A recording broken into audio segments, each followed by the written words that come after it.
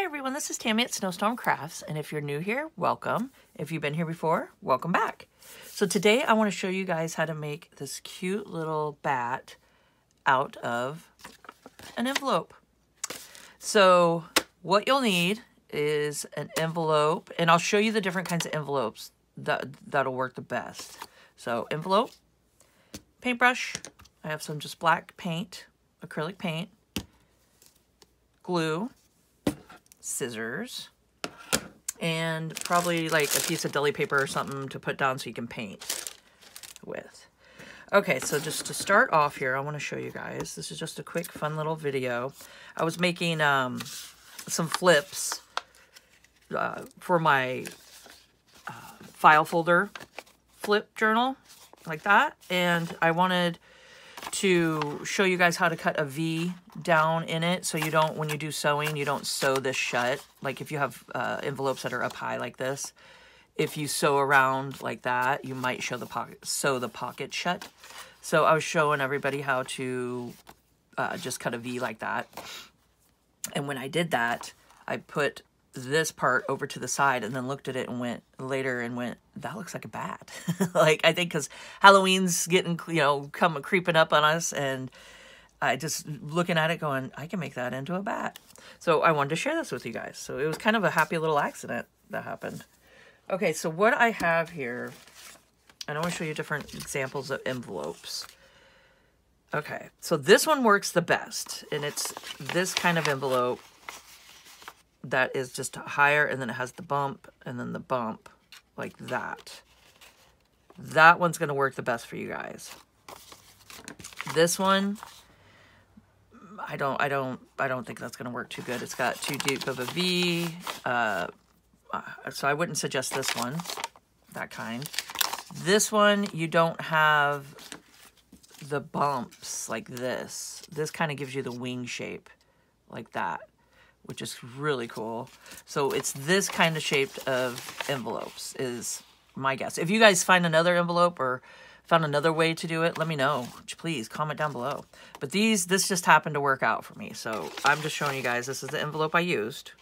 Okay, and it's just like that. And what I did is I just took it, I folded it in half, like that. Okay. So I hope you guys are having a crafty day today and scavenging through your envelopes to see what sizes you have and if this will work out. But yes, if you guys find a different kind of envelope, let me know. So I just see where the crease is, and I'm going to go to the corner here, just like this, as good as I can. And then I'm just going to make a V shape. Oop, and just cut right to the line, just like that. Okay. So just a V shape and cut right to your line that you folded in the middle. And then this is still good to use. I mean, it works great for flip pockets or anything you want to use. So make sure to keep those. And this is the shape you get. So it was sitting over there and I'm like, man, excuse me. I was like, man, that really looks like I can make that into a bat. And it works out perfect. So now I took my scissors and just did a little triangle here, and a swoop there. So I'll show you. You could just fold it in half like this too.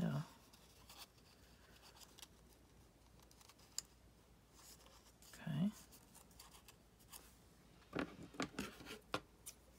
And I'm just going on the other side of the hump here, of this right there. And I'm just going to do a triangle. Like that. Okay. And I'll show you what we use for those for. So a triangle. And then just try to even it up. It doesn't have to be perfect. I'm sure bat wings are not perfect.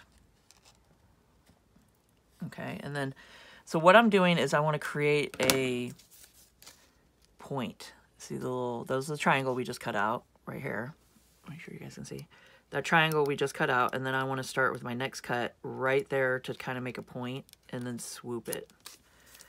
So we did the triangle, and then I'm going to start at the point right here, and then I'm just going to kind of curve my scissors. And it just, you know, just depends on how deep you want your curve. You could fiddle-faddle with it. Okay. And then there we go. We got our basic wing shape. So it's that easy. It's that easy and that fun. Okay. So we're getting there. Now, don't lose your little triangle pieces, because I will show you what we're going to use those for. Let's get down our paper to paint on. You can see I've been painting. So put that down, grab your little triangle pieces, put those down, okay? And then we'll get our paint here. And we're just gonna paint it. Just like that. So Halloween is one of my favorite holidays. It's my birthday's 3 days before Halloween. So every year when I was little, I would be a witch. And I'd have a Halloween birthday party. So I love Halloween. It's so much fun. I've always loved just decorating and, you know, doing it. Just brings back, you know, childhood memories, and it's just fun. It's a fun holiday, and it works perfect for junk journaling. So it was meant to be. Okay, so you just paint it really good, and then just go ahead and paint your little triangles. Okay. There we go. And for sake of time, I already have some made. So we'll put this to the side, let it dry, and voila. So I got one dry over here, and we got our little triangles, just like that. And then I'm just gonna take it, turn it upside down, take my glue, and just do a little dab in the back.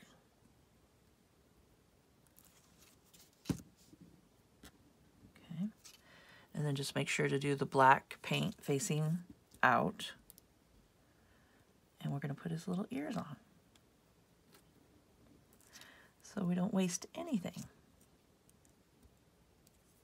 So I just thought this was just the cutest idea, and I didn't want to keep it to myself. So I thought I'd show you guys how to do this. And you can incorporate these into your junk journals so many different ways. I mean, you can add them, you can add them to an envelope flip, you know. You can put it like right here and have it, you know, glue it down and have it so it flips up. Or you can have it to the front here and, you know, just kind of, you could put it in the middle, you could put it on the side, you could stick these to belly bands, you could do it sideways on a belly band. You can even put these into a journal and use them as a corner pocket. I mean, I think that would work. Let's see. This doesn't really go with the theme. It's my rainbow journal, but here, an orange page. Say it's a little bit bigger. Like if you had a bigger journal, I wonder if it would. You know, if you can go like this and just kind of glue and then just have a little tuck, or go like this and have a, maybe like that. So if you glued it down like that and then had a little tuck space, I think that would be kind of cool. Just glue all down here, and then you could tuck. Or if you had a bigger journal, you know, do like that, or in the corner and have a little tuck space. So I think that would be fun. I mean, these are just great. You can have them, you know, different ways. You can have a back page like that and make them into little tucks, and it's so much fun. You could even fold it in half a little bit and have them so they're like 3D, like that. So yeah, I would love to hear in the comments what you guys think of these, and yeah, please let me know. I love hearing from you guys, and hit the like button. That helps me out so much. Yeah, I really appreciate all you guys, for sure. But there is, I mean, you could even do a cover. You could stick them on the cover, like that. And have like a Halloween cover for it. Maybe not on a rainbow journal, but you know what I mean. So I think that would be really cool. And yeah, I mean, you can just incorporate it on envelopes, all kinds of stuff. So I hope you guys enjoyed this video. It's just a quick pop in just to show you guys. And if you could please subscribe to my channel, hit the notification bell on you guys to see my next video when I post it. Like, comment, and share, and let's grow together. And keep on crafting.